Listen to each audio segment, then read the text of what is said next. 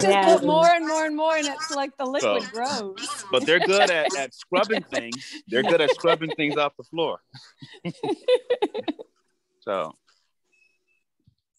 Well, I always give Malik a handkerchief. He's got a drawer full of them, I'm sure. I do have a drawer full of them. And actually, you know what? I had the blue one you gave me. It was in the car, and I brought it for that purpose, and I still left it in the car. Oh, there you go. So. Well, good to see everyone. Good to see everyone. If you can, now is the time to have your camera on. But if you, once we start the lesson, feel free to, if you want, you can leave it on or just turn it. That's a good time to turn it off so you can focus on what will be shared today. But what we're going to do today is we will have a lesson, and we're going to get a treat today. We're going to have numerous people who have prepared in advance to share. They're going to share. To illustrate and really give us a living testimony of the lesson today. And then at the end of the lesson, I'll pray. At the end of the lesson, I'll pray and we'll have communion together. So make sure, as usual, to have your bread and the fruit of the vine prepared in some way, shape, or form to celebrate Jesus after the sharing of the lesson today and the sharing of the testimonies today. So I hope you get a lot out of today. As we enjoy this time.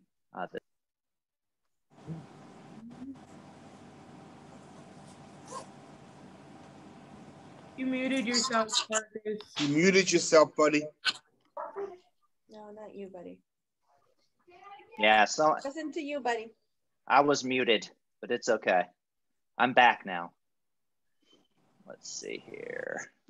Give me 1 second and we will start.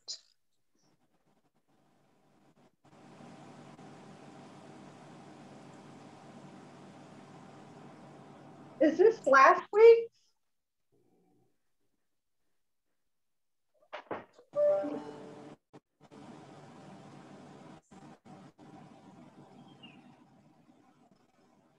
One second, we'll let a few more people come on in.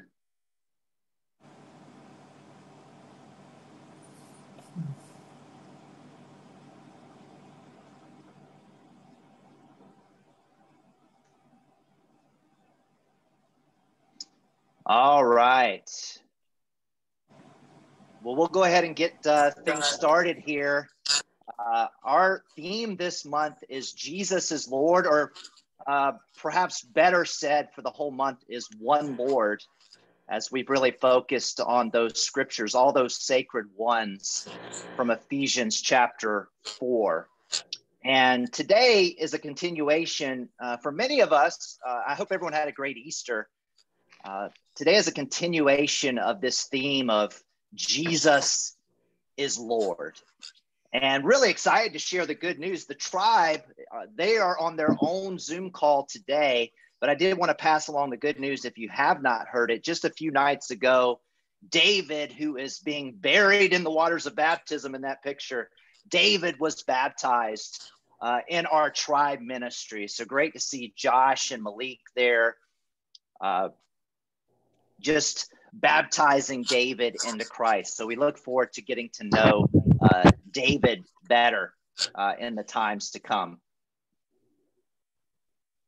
So that's David there. So I'll go ahead and lead us in a prayer, and we will jump into our lesson for this morning and some of the sharing that we'll have that goes with that lesson. I did want to have a special prayer request today. This was passed along to me from Brian Santos. Please keep your brothers and sisters. Please keep your brothers and sisters in St. Vincent in your prayers. Of course, we have this incredible missionary partnership with the churches in the Caribbean. And we had a special missions update just about a month ago from one of the brothers in St. Vincent. And he referred to an active volcano that they have there in St. Vincent. If you haven't heard the news, that volcano has begun to erupt. And so 20,000 people in St. Vincent that are close to the volcano had to be evacuated. I believe this all happened yesterday. The country is now in lockdown with stay-at-home orders because of the ashes and the air quality. So far, the disciples in the church are doing well, they're doing fine, and they are safe.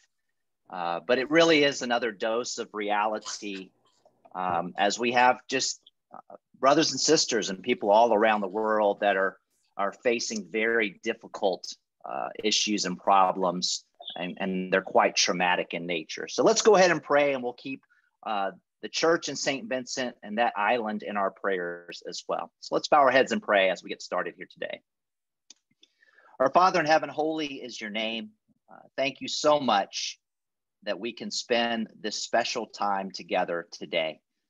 Thank you for Jesus. Thank you for Jesus. What an incredible, inspiring teacher he is. What an example. He is the way to live life on this earth. And yet, God, we know that he's so much more than that, Father. He is the Lord. Jesus rose from the dead. I pray, God, that becomes more and more a reality in our lives, that inspires us, that motivates us, that guides us, that keeps us faithful, that keeps our eyes on the cross, that carries us through difficult times, that helps us to persevere in relationships. Thank you for the cross. Thank you for the resurrection that gives us hope, that there's more to this life than what we see right now. Father, we know that outwardly we're wasting away, but with Jesus and the hope of the resurrection, we are being renewed day by day. Father, help us to focus not only on what is seen, but is what unseen in front of us as well. We pray, God, for our world today. We pray for our leaders, whether we are in line with their thinking or not. I pray for our leaders, those in authority, Father, knowing that nothing has escaped your thoughts or your grasp. Nothing happens without you allowing it to happen. I pray for those in authority in this country and all around the world, that you work in such a way that the gospel will shine and your people will have an opportunity to shine and represent Jesus. We pray for the island of St. Vincent. We pray for the devastation and the fear and just even the air quality, the air we breathe that we can take so easily for granted. I pray for them as that volcano has erupted. We pray for the disciples. We pray that somehow, some way, light will shine in the darkness as these things happen. We love you, God. Again, all of this is because of Jesus. Help us to, in everything that we share today, everything that we give, in our attention, and just being on this call, that the glory goes to Jesus and nothing else and no one else. We love you, God. We praise you. All these things we pray in the holy name of Jesus. Amen. Amen. Jesus is Lord. Our theme is one Lord. And just taking things here briefly before we have some people share and really encourage us this morning and remind us why Jesus is Lord. I did want to backtrack to Sunday. I mean, it's all about the resurrection. If we're only following Jesus because he's a good teacher, or even that he died on the cross, if that's where it stops, if it ends on Thursday or Friday on the cross, then we are to be pitied among all people because we don't have hope. But see, that's not the case. Jesus rose from the dead. The tomb is empty. It's a historic fact. So do we believe in that? Well, if we do believe in the resurrection, we really have no choice in a sense. I mean, we always have a choice, I guess, but if we really believe in with conviction that Jesus rose from the dead, just as we sang that song earlier, if we believe there's power in the name of Jesus, that death, hell, and the grave could not keep him down, then we say Jesus is Lord. Jesus is Lord. That is our good confession. And what we looked at for those of us who were together on Wednesday night, and this won't be unfamiliar to many of you as well if you weren't with us Wednesday night, we do have to consider what our good confession means. We made a confession that Jesus is Lord in front of many witnesses. What does this mean for us? Is this our lives, or is it just something religious that we said? What does this commitment, this conviction, this confession of Jesus as Lord, what does this mean for us? And I'm probably way too old to use this phrase, but Jesus is our ride or die. That's what it means. And we have to consider and think, is Jesus your true ride or die? Is your undying loyalty, come what may in this life? Is Jesus your Lord? Is Jesus your ride or die? What stirs your emotions? What stirs your passions? What takes you this way and that? Is it something else or someone else besides Jesus? Jesus must be the Lord of our lives. And there are 5 ways, probably many more than 5 ways to check. These are some areas that we covered earlier this week for some of us, but this is just good to review briefly. But if Jesus is Lord, Jesus is Lord of our hearts. That means he is at the core of every decision that we make. Jesus is our ultimate cause. Jesus is our ultimate passion. And we always have to recalibrate our hearts. So many scriptures about the heart, namely Jeremiah 17:9, where it says, hey, be careful with your heart. The heart can deceive you. All right. We need Jesus as the captain of our hearts. Jesus is the Lord of our possessions. All of our resources ultimately belong to Jesus. Jesus is the Lord of our relationships. Jesus is the Lord of our time and our attention. I added attention on here because it's such a competition these days for our attention. Where are those precious resources going of time and attention? Jesus must be Lord, and Jesus is Lord of our purpose, the greatest command. Love the Lord your God with all of your heart, mind, soul, and strength, and love your neighbor as yourself. Those are just some heart checks. If you went to the doctor, you'd have all your vital signs checked, right? Before they even looked at you intensely. Usually the nurse would come in there and he or check all of these different vital signs. It's very important to continually recalibrate this Lord of our lives, specifically. And so what we're going to do at this is we have some people, they know who have been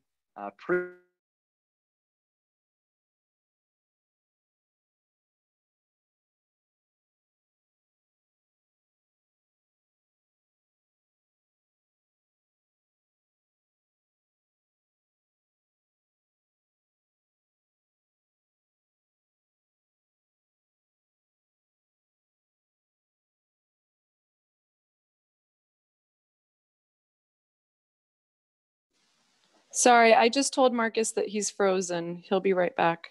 Where did I get frozen? What part?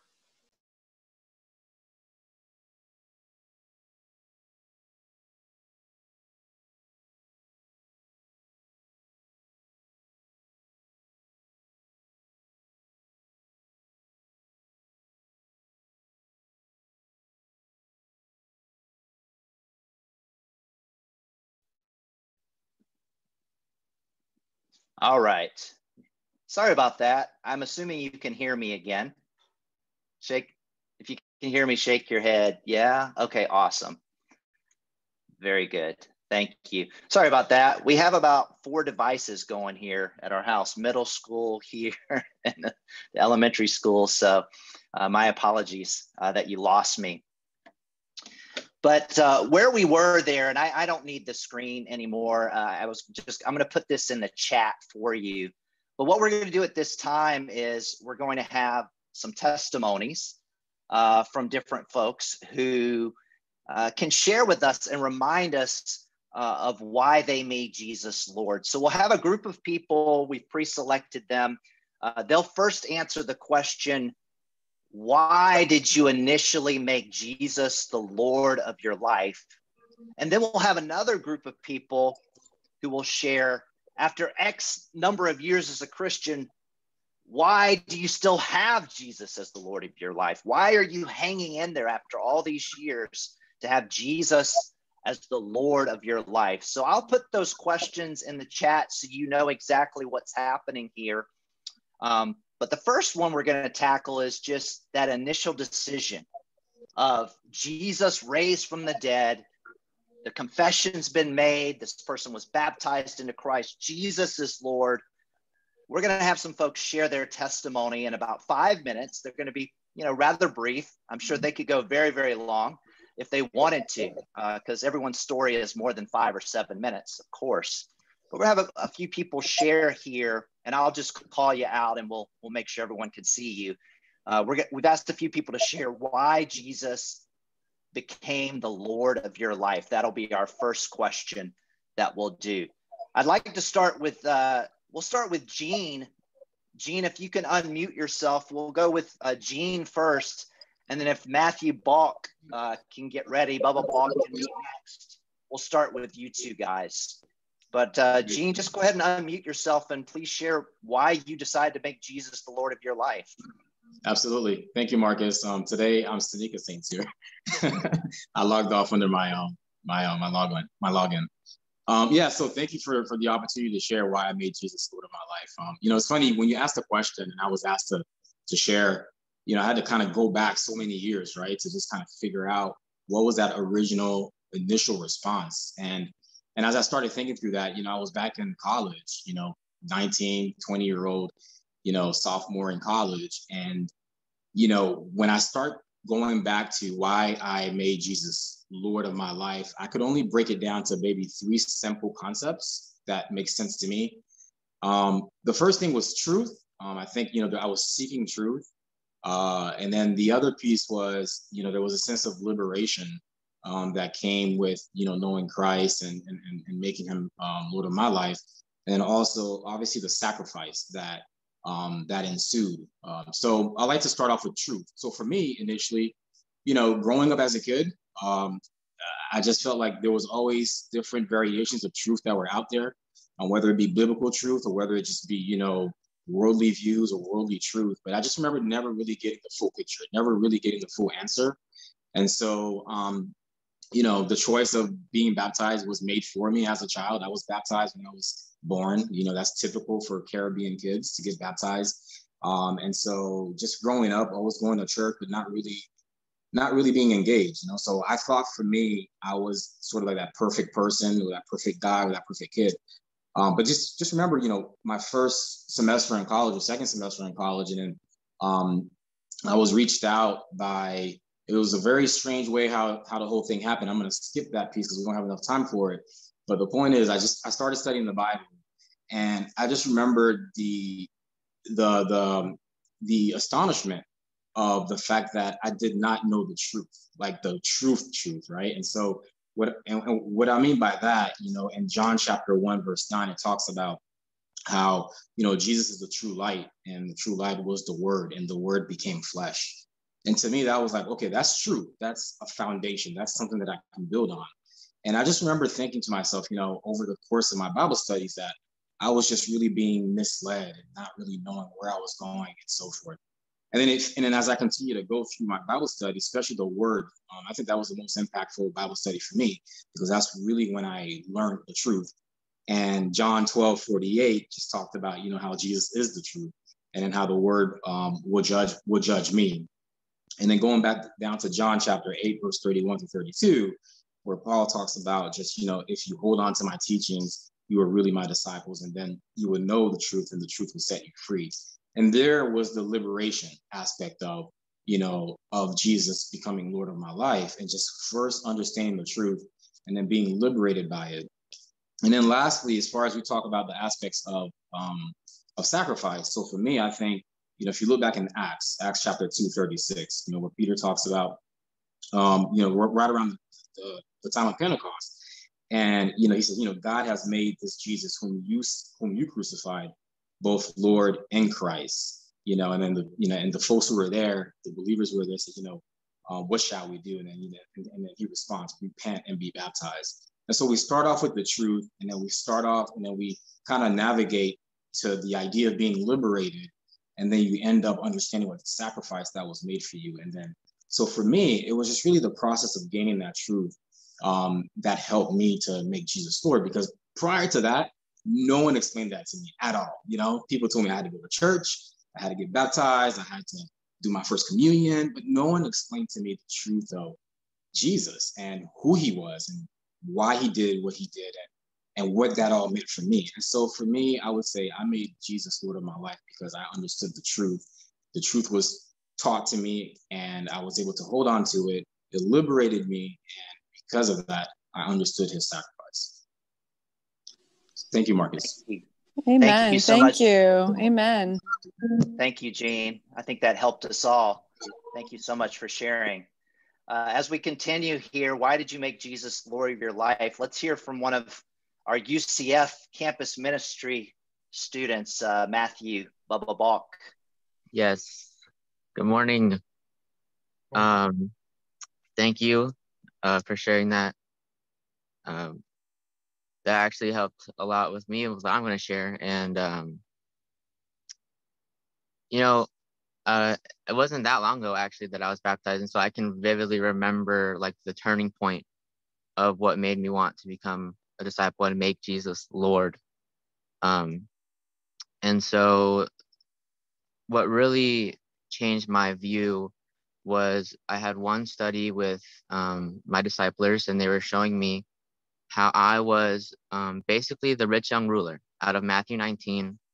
I grew up in church my whole life. I knew all the stories about Jesus.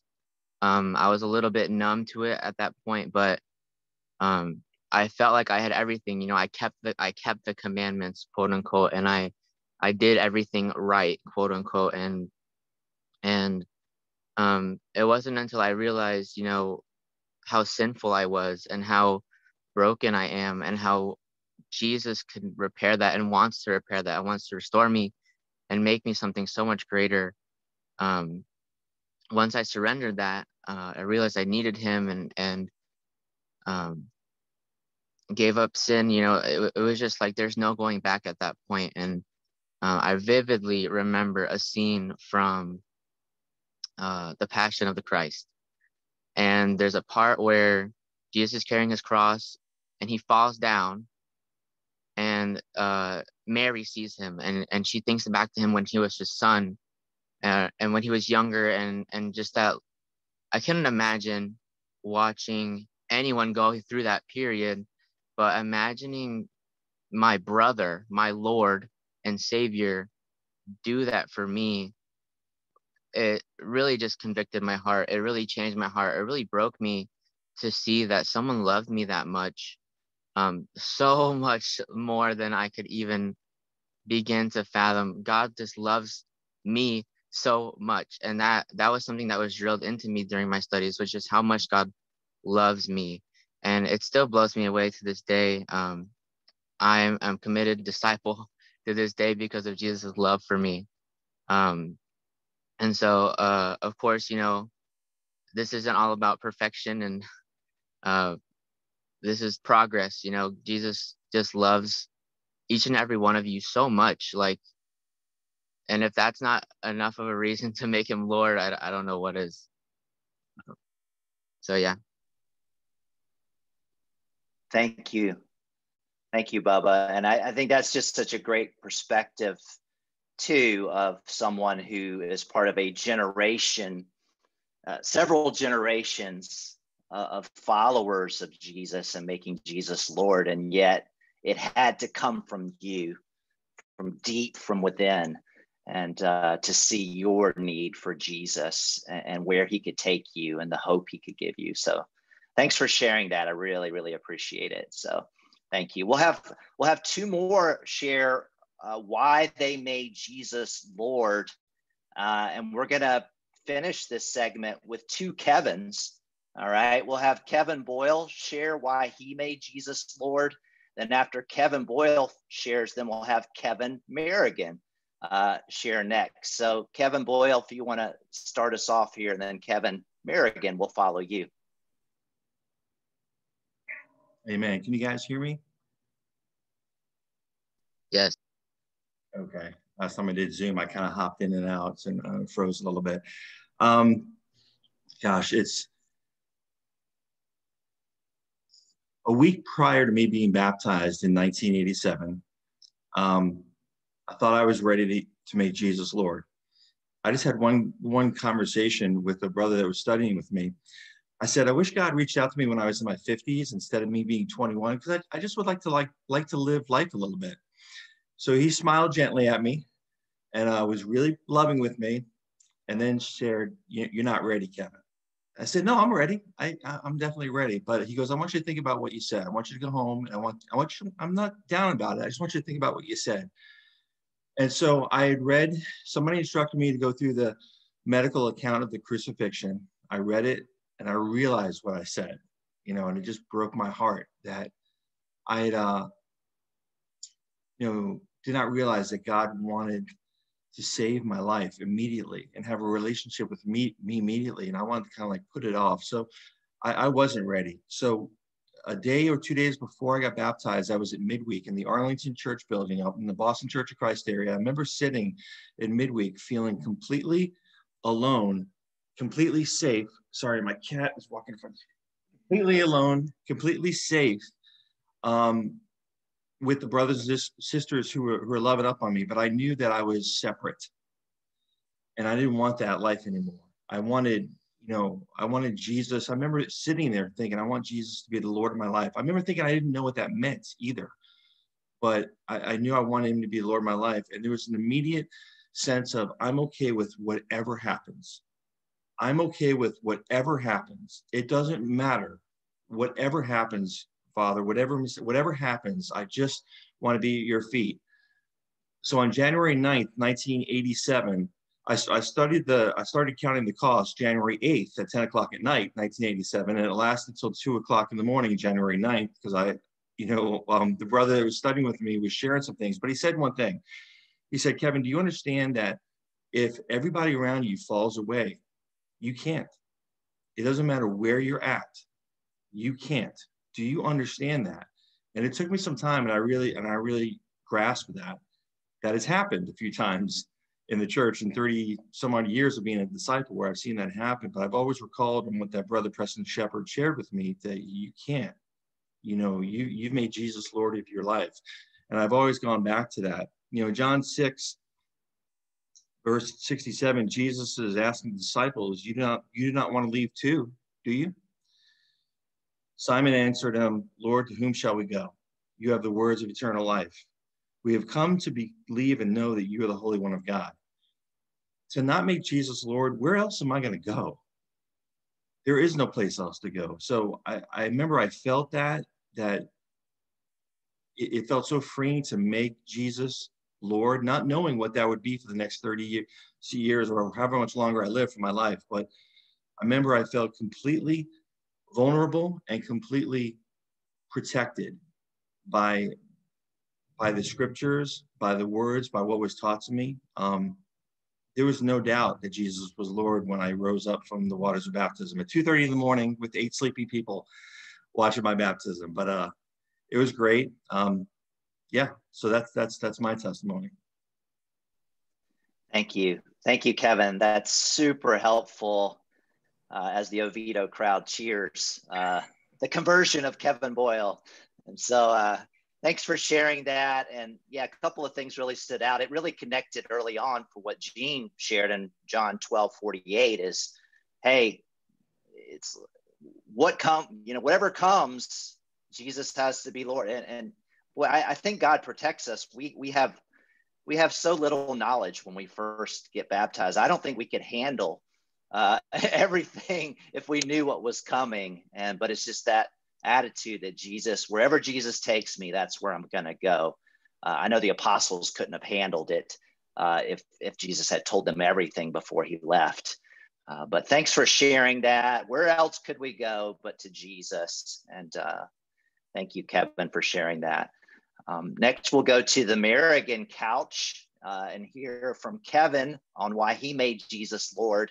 And then Odessa, if you could go after Kevin and transition, the next question after Kevin shares is, after X amount of years as a Christian, why is Jesus still the Lord of your life? Why are you still following Jesus? So we'll go ahead and have Kevin share why he made Jesus Lord, and then Odessa can share why Jesus is still the Lord of her life.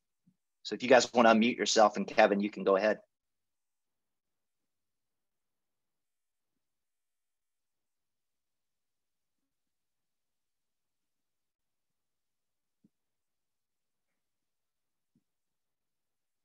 I'm looking for you guys on the call. I don't see them.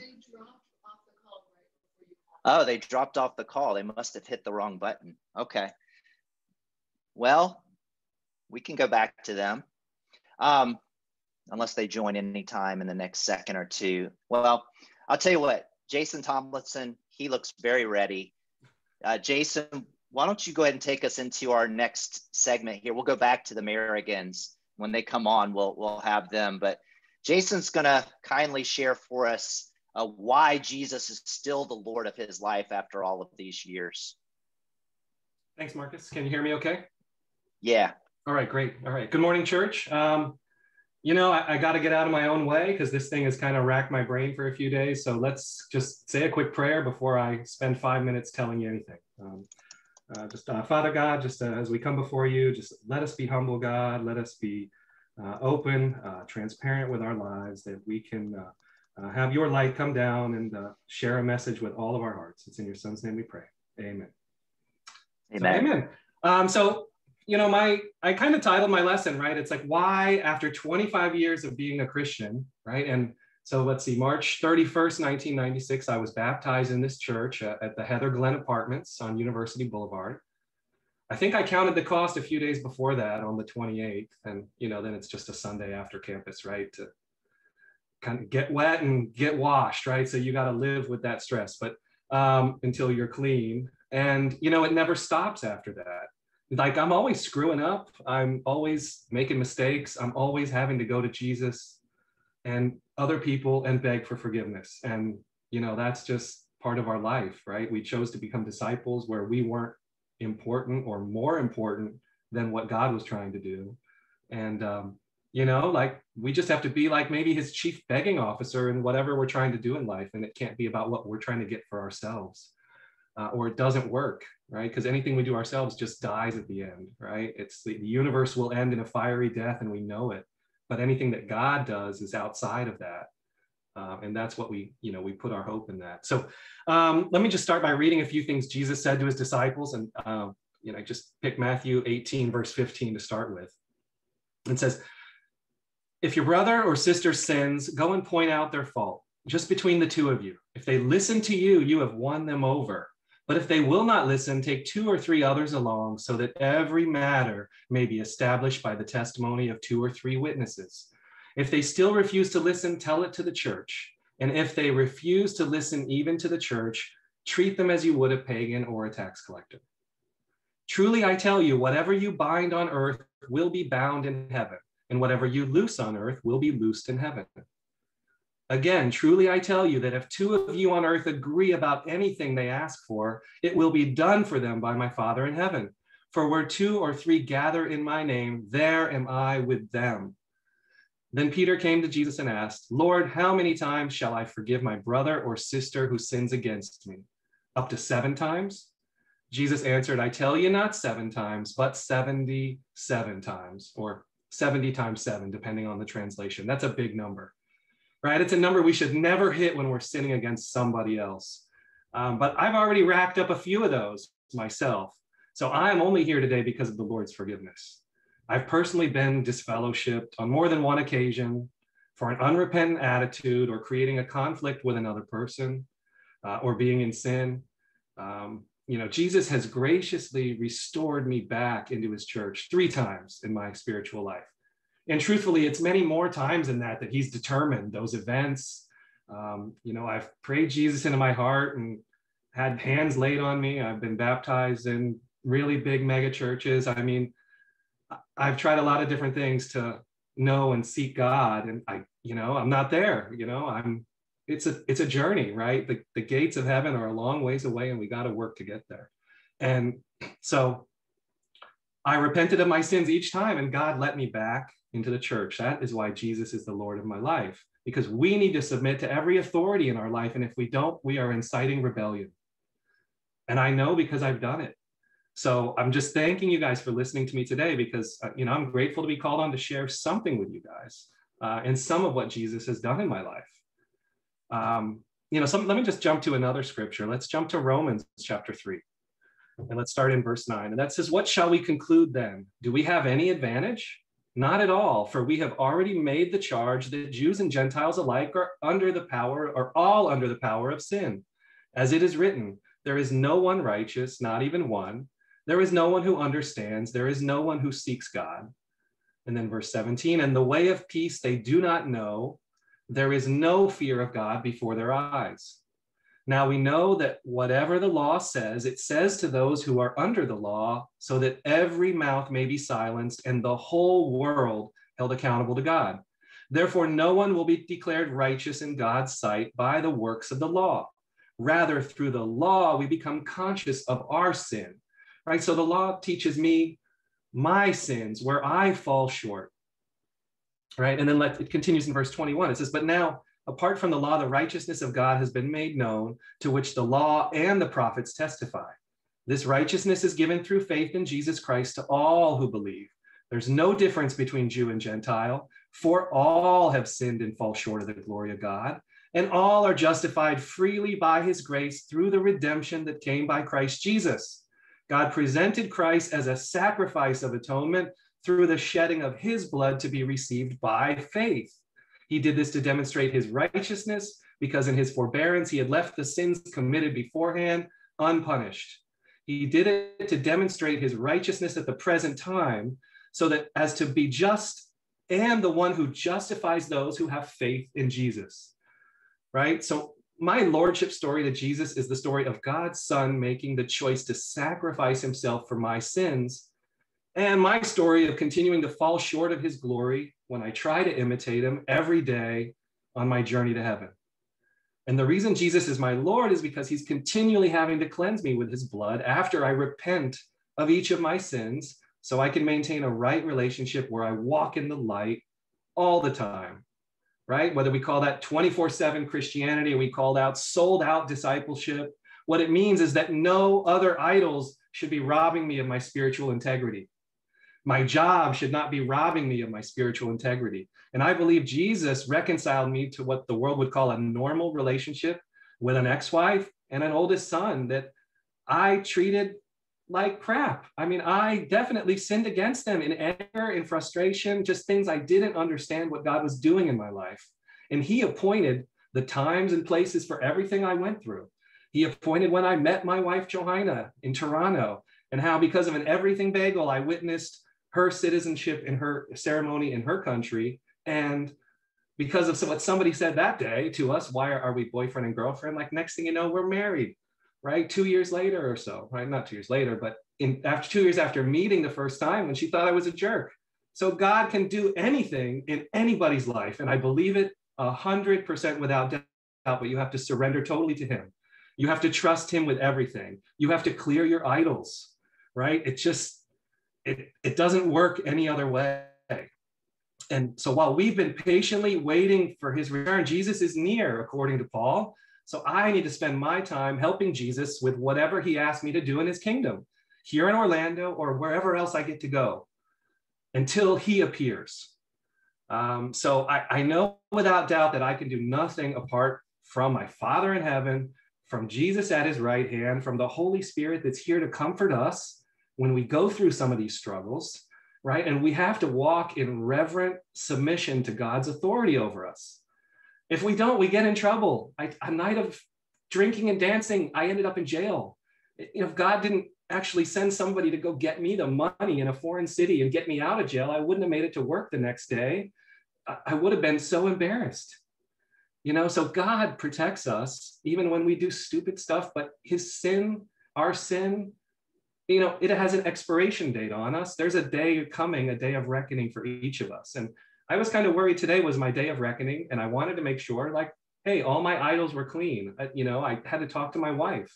You know, I didn't have the most pure relationship with her when we dated, and she was my sister in Christ. And I had to make sure that she forgave me, that everybody knew that in her life, that we were transparent with everybody. I don't want an Ananias and Sapphira moment in my life where we both fall dead before all of you guys.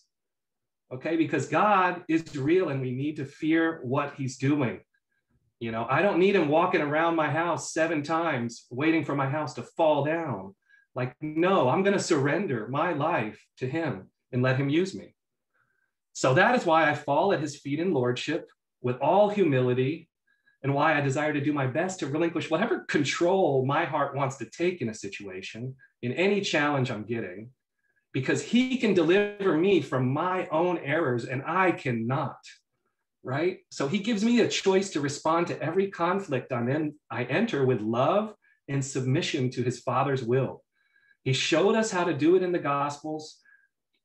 It's possible. Or I can just be frustrated and angry with God and take it out on other people when things don't go the way I think they should be going. And my job is to read the tea leaves. Like, I forecast businesses for a living. Like the Old Testament would call that maybe a son of Issachar or something. But you know what? I'm not right. God shows me more than what I try to figure out on my own.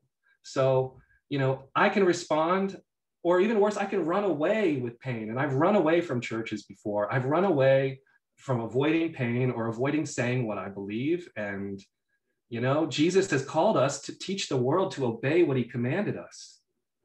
And if we're not doing that, and I haven't really been doing that, I invite people to church to hear the message. And I hope you guys give them a great message to convict them. But that's not the right heart either. You know, I need to do better. I need to be focused on the real mission and not letting other idols in my life distract me. You know, I spent many years running around this world after some letter came out and my whole family left this church. And that was 2003. And, you know, I met a lot of great people all around the world. I visited Masonic temples in New York, Toronto. Like, what else have I done? I visited the Mormon temple. I went to the Vatican, like, you know, all over Notre Dame, like Amsterdam, like, looking for love, looking for wisdom, going wherever God sent me on my next journey, hoping I would learn and understand even more. But the truth is like we've had it all the time. If we just understand who Jesus is, we don't have to find that love anywhere else. We don't have to feel like we miss it. I mean, gosh, I remember I used to, like, I think we take for granted that we used to have these one another relationships that were like having spiritual coaches to help us. And it was constant coaching. I paid for that in the world with something called landmark education, because I knew I needed it in my life. I needed to be broken. But we don't want to do that to each other because we're afraid to hurt each other. And I think Amen. God expects more from us. Amen. So helping others know King Jesus fills me with every spiritual gift I need to understand my own character. I don't need to go looking in the stars to figure out my own character and my issues and what I need to do to close out my past wounds. Because if I'm just studying the Bible with somebody and teaching them about King Jesus, God reveals all that stuff to me and I deal with it in such a healthier way than what I thought I would have had to do. So this is the beauty of God's plan. By wanting to help others to know him, we get to wrestle with others in their life-changing challenges. We learn to trust and rely on God more and more in a lasting, eternal way. The identity before that I was chasing after my divorce, you know, that whole time, that's all found in God above. Like, he put that spark of creativity in us that we can go create new things, right? But the world tells us to go chase ourselves because, you know what? Yeah, you'll find something, but it also ends in death. So what's the point? Chase God and you will find yourself in reality. Amen. Well, thank you, Jason. Yeah. This is great stuff. I really appreciate it. I interrupted a bit, but we were running a little short on time. Yeah, take it over. I had a scripture to read, but you can take it over, Marcus. Maybe you guys will. Thank you so much. Yeah. And I'm so thankful for your passion.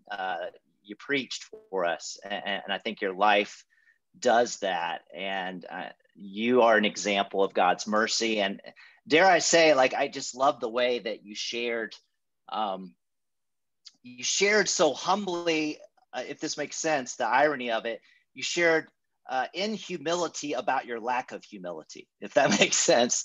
And I think that awareness is so huge for all of us to stay close to Jesus and love Jesus. So I'm really thankful to call you my brother, and I'm really grateful for what you shared there and the passion with it. Thanks and for letting me speak. it sounds like you had more to share. So I think, share it to people, share that message to people. It's going to go a long way to bringing them to Jesus and helping our group as well. So thank you, Jason. I appreciate that. Let's go with, do we have Kevin in Odessa? Kevin, are you there? Could you share why you became a disciple of Jesus, why Jesus is your Lord? Then Odessa can take it from there.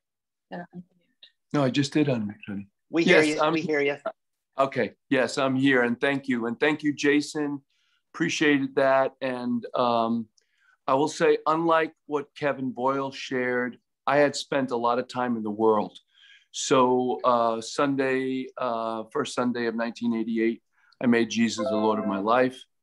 And because my answers had gotten, my questions had gotten answered. So I was kind of raised in the Catholic Church, but left that early. But I'm grateful for that because that set a foundation for me about Jesus and the Father and the Holy Spirit. But because we didn't study the Bible, I really, that step that I was being asked to take to be a believer was so large. And so about the time I was 17, 18, I started studying other things.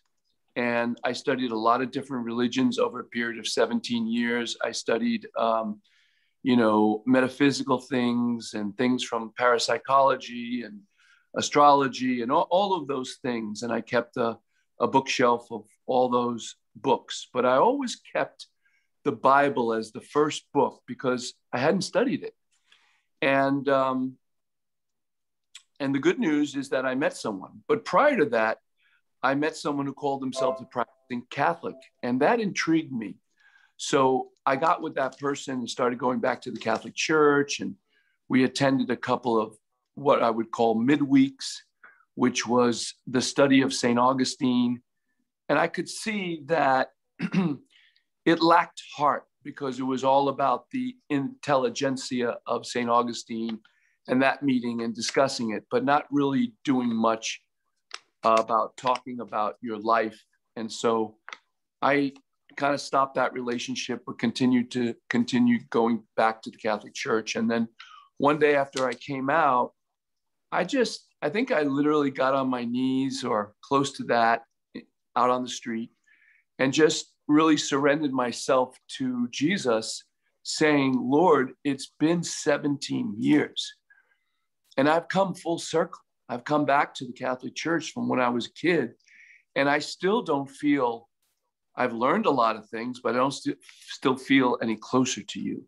So I certainly don't have those questions. I don't have those answers that I needed about how I can have the faith to believe in you. And sure enough, when I did that, weeks later, I was invited to our church in New York, and to a Bible talk. And I kind of blew that person off.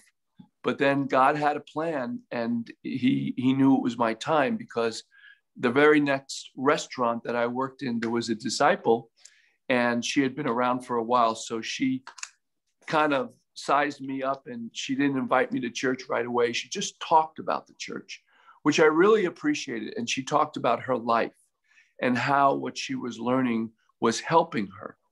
And so after a couple of months, she invited me out to Upside Down. And I said, wow, this is a different church. So I said, I'll come to that. The Upside Down show was at Hunter College in New York, and I'll come to church the next Sunday. So funny story, I went to the Hunter College to see Upside Down. And about the third act, there was a bomb scare, and the show was stopped, and we all had to leave. And I'm walking around Hunter College, and I'm separated from the person I came with. And I'm wondering, I said, this is weird. Either the bomb scare had something to do with Hunter College, or maybe the bomb scare had something to do with this church. And if that's the case, either they're doing something radically wrong or they're doing something radically right. And it's scaring people. So I came to the Beacon Theater the next day, and I saw what I imagined and probably didn't even fulfill everything that I imagined. There was more.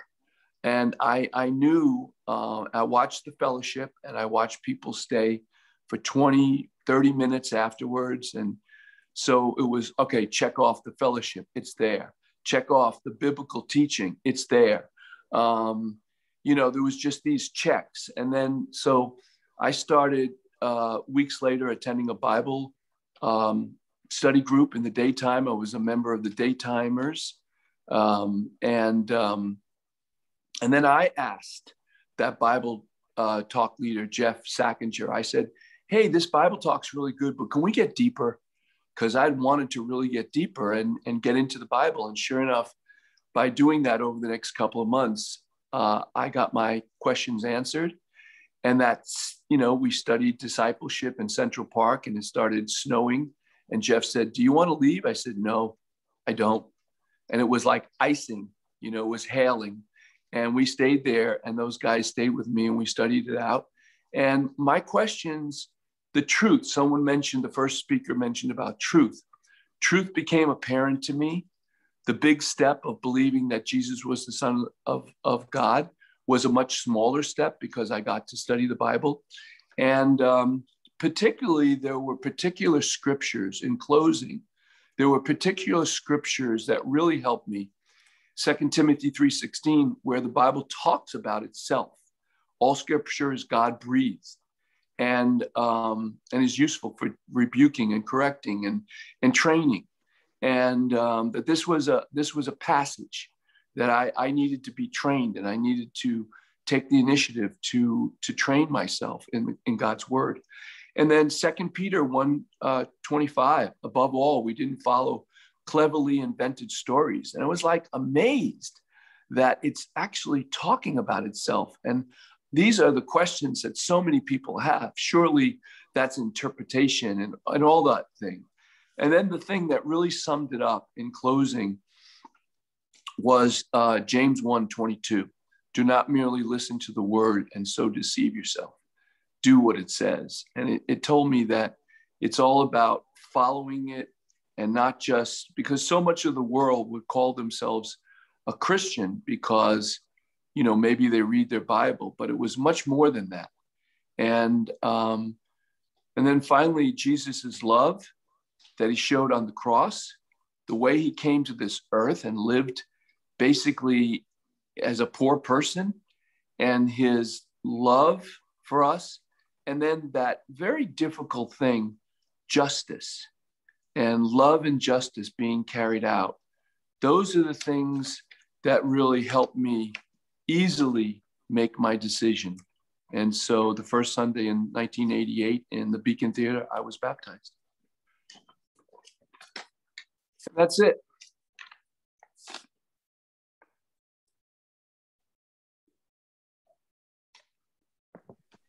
Why Jesus is the Lord of your life. Thanks for sharing that. Odessa, you want to share why Jesus is still the Lord of your life? We'll have Odessa share, and then we have just a couple more to share, and then we'll have communion together after that. But Odessa, please go ahead. Man, I've gone all over the place with scripture and everything that has continually my gratitude. I've been a disciple for over 44 years. So that means I became a disciple as a teen. I'm not that old. Yeah. Okay. I just lied. So God hears me. But I'll never forget as I looked at the scriptures and listened to a teacher tell me about Jesus, his love, God, his love that he would give his son, and falling in love with Jesus. But over the 44 years, I've had to fall back in love with Jesus many, many, many times. I am thankful. I've had great times as being a disciple as a college student. Great times being a disciple as a single person in New York City, a single woman in New York City. A college student again while I was there. Also dating and marrying. I married a friend. We got to know each other, Kevin and I'm so thankful. But every one of those steps, there's been different things that I've had to learn I've had to go back and fall in love with Jesus and know that I think one of my favorite scriptures, I have many, is in 1 Peter 2:4. It says, as you come to him, a living stone, rejected by humans, but chosen by God and precious to him, you also, like a living stone, are being built into a spiritual house to be a holy priesthood, offering spiritual sacrifices acceptable to God through Jesus Christ. So many times, just pieces of my life that were rejection, pieces of my life that I thought should have gone a different way. But each time, God considered me holy and precious. God walked me. I will say one of my toughest times holding on and knowing that the only way I could breathe or get out of bed was after the loss of our son, almost 7 years ago. I'm going to read a little piece that I wrote because it'll be easier to communicate it.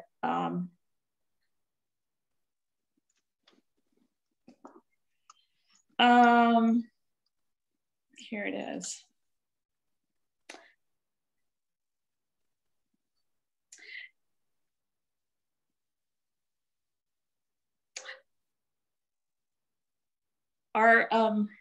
On May 2014, my husband and I lost our 15-year-old son to suicide. I was the one who found my son only minutes after the incident. My world, I knew, was turned upside down. During the next few days, weeks, months, years, life has had many changes. I have learned to hold to God, to lament to him, grieve and mourn with God. I thank my God each morning I can breathe due to the pain, sadness, or being so intense at times. I'm thankful for my family, my church family, close friends, counselors that have walked alongside of me in this journey. This journey has taken me many places. However, it's a part of my story. I have asked God to show me how to use my pain, a gift he has given me to use to helping others. I have learned during this time how to lament. I'm still working and learning to be able to give wholeheartedly to my husband, my daughter. I've been asked many times through my walk the last 7 years, how could I love God after losing my son? I can only say that if it weren't for my love for God, I wouldn't be here either. It wasn't for his love and giving me Kevin in my life and giving me Tara in my life and now her husband Chandler. I am thankful because those are the glimpses of joy that he's given me. He's given me the glimpse of joy of amazing relationships through the 44 years or more a part of the church. He has taught me that he will hold me no matter where and how I may fight to live or fight to think, but he's there, he's constant. I can't imagine life without him. I can't imagine life without the people in my life because God has placed them. I am eternally grateful And I'm eternally grateful that I get to continue to walk with him, that he continues to love me, continues to tell me I'm precious and holy. And I think so often we need to hear those words because we forget them through our walk and through our journeys. I would have life no other way without Jesus. And that is, that's pieces of my journey, pieces of my love and my appreciation and my gratitude, that he loves me no matter what. Because I'm not always lovable, but I'm just thankful. I'm grateful. Amen. Thank you, guys. Thank you, Odessa. Love you, Odessa.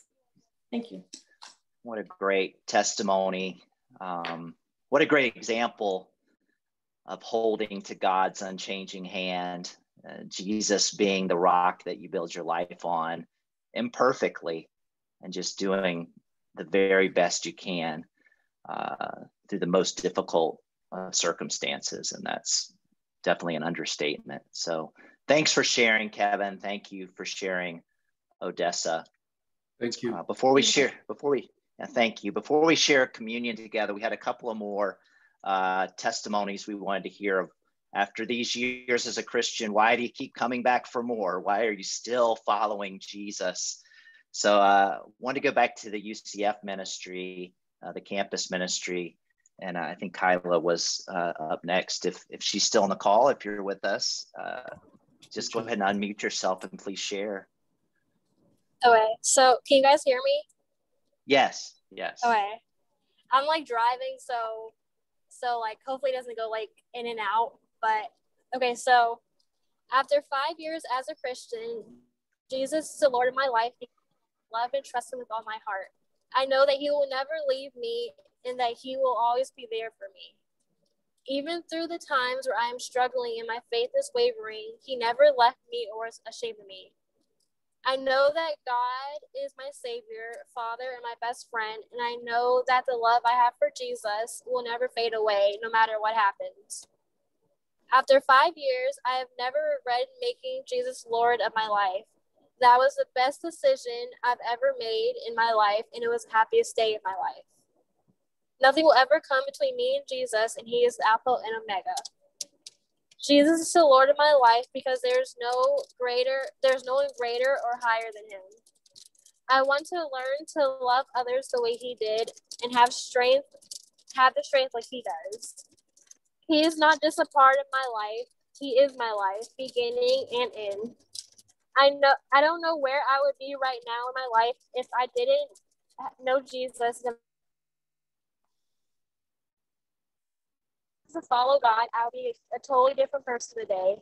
I would have lived a simple life, been with friends who had changed for the better. He knew that I needed people in my life for me, and that's why he led me to this church and ministry. God is the only one that really knows me, because he's been in my life from the beginning. And knowing that Jesus died on the cross for me to have all my sins forgiven so I can be a new person and be one with him is the reason that I made Jesus Lord of my life. Even when I'm struggling with friendships and loving myself, God always had my back and was my forever friend. He promised me that good things will come and to look up and love myself the way he sees, views, and loves me, which is beautiful, amazing, his child, and not to worry if other people don't like me because he will always love me. And when I am not sure about what's new in my life, he tells me, don't worry, I have big plans for you, and you can do anything and everything that you ever dreamed of because with me, all things are possible. Knowing this and keeping and believing his promises to me is why I still hold on tight and love him forever. I know that when everything is fading, he will always be there and never lose his sight in me because our God is everlasting and faithful, and will never leave us even when we are struggling. And I know that I will see my Savior and Father one day in heaven and hear the words, "Well done, good and faithful servant. You have never lost a battle, even when it was hard for you." I strive to be like Jesus in every way that I can. He is faithful, loving, compassionate, and ultimately my forever. And I think one scripture that I always held to was Philippians 4:13, which says, "I can do all things through him who gives me strength." And I just like, that's like one of my favorite scriptures, and I just want to keep on holding tight to that. Amen. Thank you. Well prepared, beautifully said. Congratulations on 5 years as a Christian. And of course, we all are excited to see many more of those. So thanks for sharing. Thank you. So before we take communion, we have one more to share. We're going to have Chris Rios from Oviedo share why he's still a Christian. We're very thankful that the Rios family moved back to Orlando last year.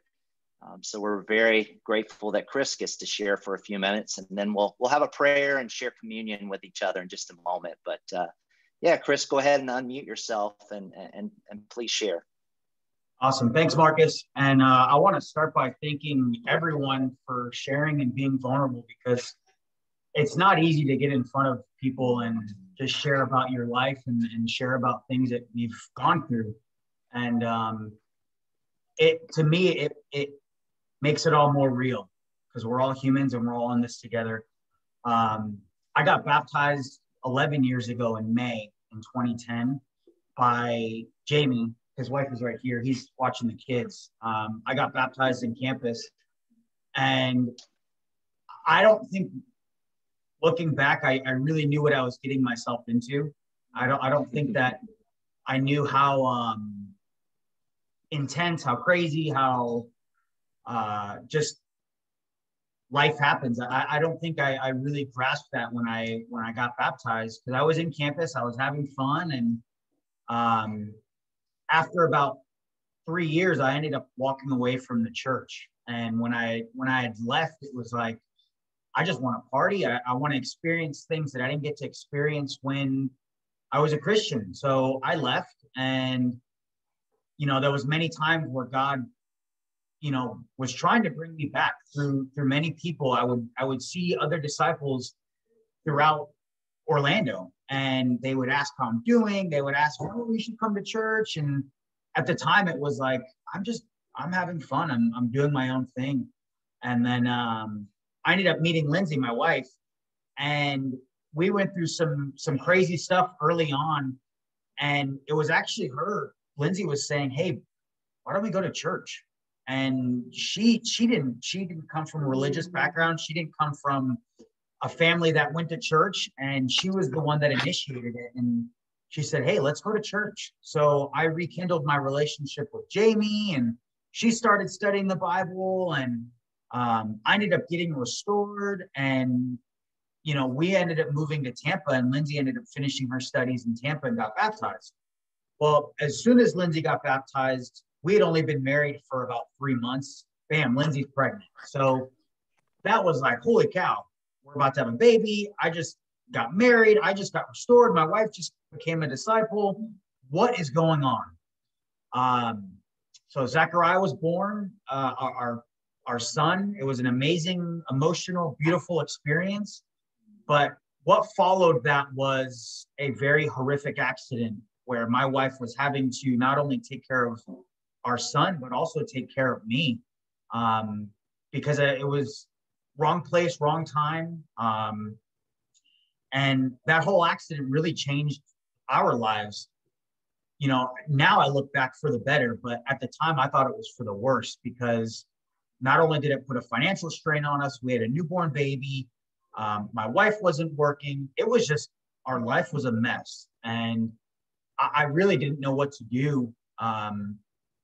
In my mind, it was fight or flight. And what I turned to was,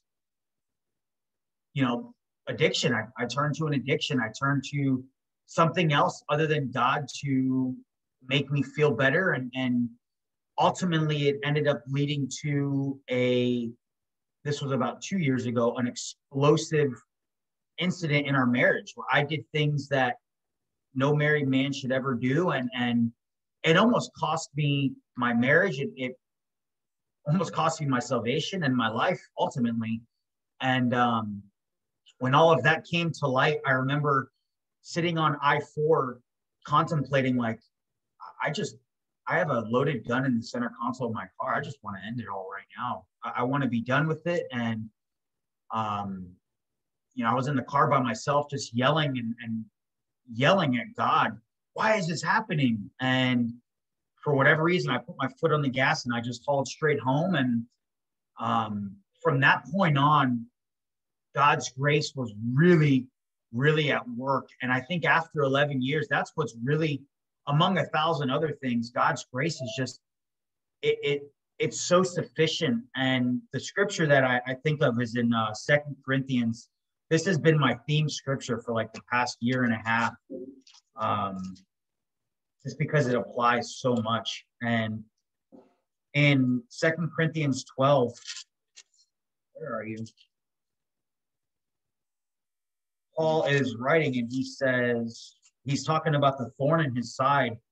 And it says in verse 8, 3 times I pleaded with the Lord, take it away from me. And then Jesus said, my grace is sufficient for you. For my power is made perfect in weakness. And then if you drop down to verse 10, it says, I delight in my weakness, in insults, in hardships, in persecution, in difficulties. For when I am weak, I am strong. And when I repented of my sin, it left a lot of scars, and it left a lot of wounds that are finally healing. But with that came a lot of anxiety and a lot of just, I feel like I've had to plead to God just to take this extreme anxiety away from me. However, I'm almost grateful that I have it, because it keeps me grounded. It keeps me leveled, that I have to rely on God. I have to rely on Christ. And because of his grace and everything that he's done, and even the grace of my wife for taking me back after the things that I've put her through, it's just, it's supernatural. I don't know how to describe it any other way. And I'm very grateful for the church. I'm very grateful for the people that have been involved in our lives, because without them, we wouldn't be here. I certainly wouldn't be here. So God's grace, his love, his mercy, the sacrifice. And then there's another scripture that I want to read as well. It's in Luke 15. It's talking about the prodigal son. And, the son left. He left to go live this reckless life, to be, to fulfill his own desires. And when he realized that this world, this life that I'm living, it's not satisfying me. It's actually killing me. And he comes back and he tells his dad, just make me a servant. I don't care. I'll be the lowest of the lows. And the dad says, no, I want to celebrate. You're coming back. So he says, my son, the father said, you are always with me. He's talking about his other son, and everything I have is yours. But we had to celebrate and be glad, because this brother of yours was dead and now he's alive again. He was lost and now he's found. And I feel like I was dead, and when my sin came to light and it surfaced, and I really experienced what God's grace was. It's like, now I'm alive. Now I'm found. I'm dead to my sin, but I'm alive in Christ.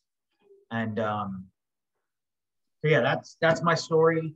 My amazing wife right here. She's put up with a lot of my madness, and but I don't think she would have it any other way either. So thank you for letting me share. Thank you, Chris.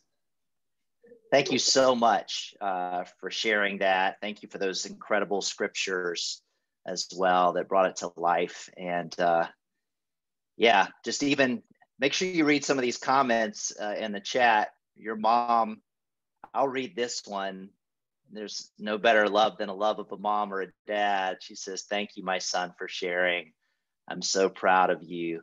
God really is faithful. I love you. That's from your mom, Nancy. So, amen. Well, I really thank everyone. Thank everyone for sharing.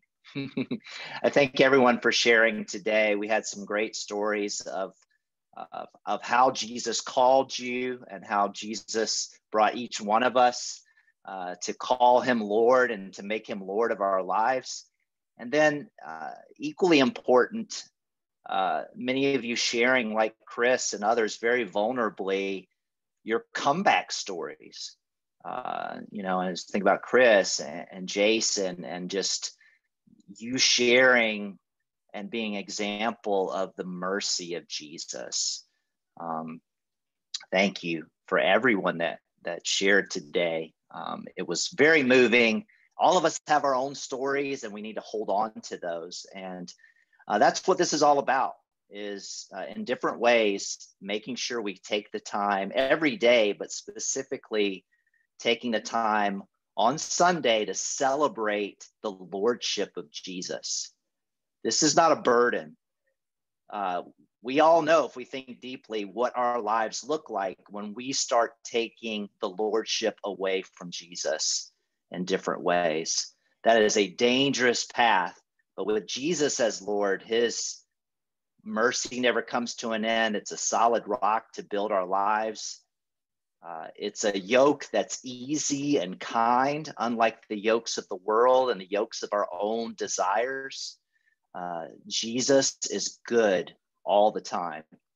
And because he rose from the dead, we have the hope of eternal life. So with all these testimonies in mind and just the glory of Jesus being the Lord of our lives and the hope that we have of heaven to come, let's go ahead and say a prayer at this time. And we'll remember Jesus with the fruit of the vine and the bread. And so just a few minutes of just reflection here, and then we'll say goodbye to each other. Let's go ahead and pray at this time. Our Father in heaven, holy is your name. We thank you, God, for Jesus. Thank you that he has showed us the way, that Jesus is the light. As it was said today many times, Jesus is the truth. Jesus is grace. Jesus is compassion. Father, you always take care of us during even the tragedies of our life that are unexplained, and we just don't know if we'll ever feel completely the same from them, as was shared today. And yet, Jesus continues to be our solid rock. His teachings, his way of life, his sacrifice, his resurrection. Thank you, God, that when all else gives way, when we don't seem to see the good, we can look to Jesus, and that we have eternal life. We have a new life. We have a secure and firm anchor for our souls. Father, I pray today that these testimonies have drawn us closer to Jesus, more thankful for Jesus, knowing that we all have our own stories. We humble ourselves before you and King Jesus. We celebrate his sacrifice at this time for the forgiveness of sins. God, this grace that we've talked about today, the unending grace and love we know came at a big cost, the blood and body of Jesus. Help us to remember that this time, to find comfort in that, and be quick to forgive others because of our own sins that we have as well. We pray all these things only in the name of Jesus. Amen. Let's just take a few moments now and take the emblems of the communion, and we'll come back in just 2 or 3 minutes and say goodbye.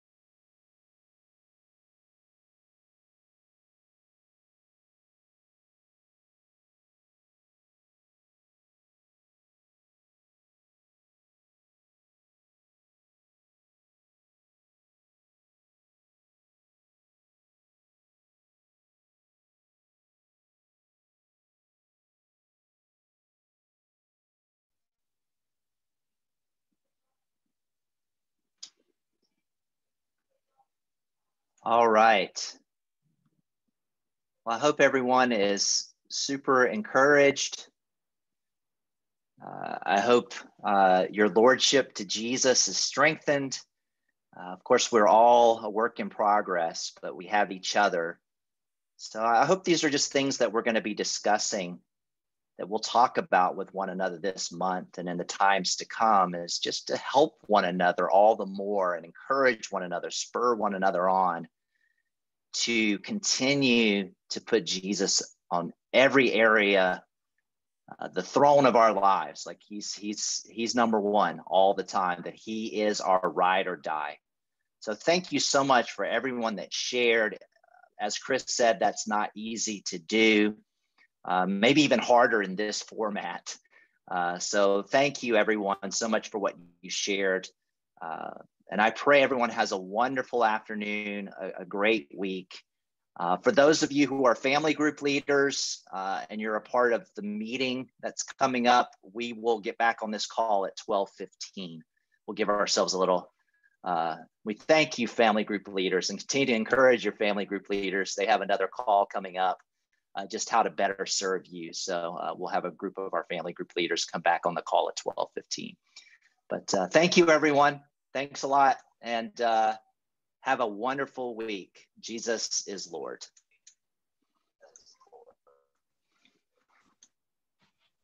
Thank you, Marcus. Bye, guys. Bye. Thank you, everybody. Bye. Love you. Thank you. Love you. Miss everybody.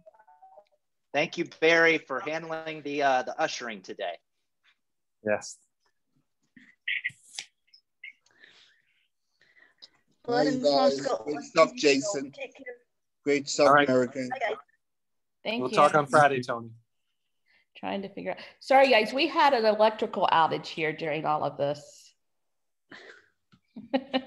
We had to go. No worries. We were getting some lightning strikes over here as well. So Yeah, it was lightning struck something here and turned everything off and caused my computer to go chaos. Well, I think it was God's way of saying amen and shaking things up. Oh, tell me about it. There you go. Thank you. Thank you, guys. Okay, out. All right. Love you guys. Bye, everyone. Bye, Marcus. Bye.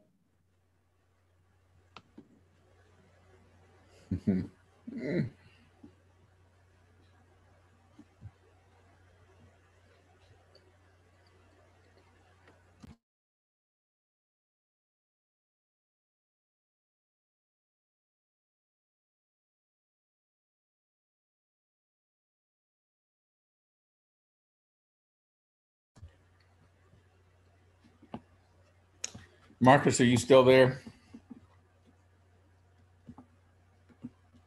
Yes, I'm here. Do you want me to continue letting people in and that sort of thing? I think I can take it from here because it's a smaller group. So you can take a relax. You can chill. Okay. right. Yeah, every once in a while, my cursor would freeze and you would get to things before I could get to them because my cursor just won't respond for about sometimes 10 seconds. It's the craziest thing. I can't figure out what it is. Well, hey, I lost my signal too, and it may have been the lightning. It may have just been all the devices happening here, but yeah, it was a good time together today. So it all worked out okay. Yeah, amazing. Very powerful. Yeah, amazing. It's very powerful testimonies there. That's Amen. Great. That's great. Amen. You just see how God works in amazing ways. Even with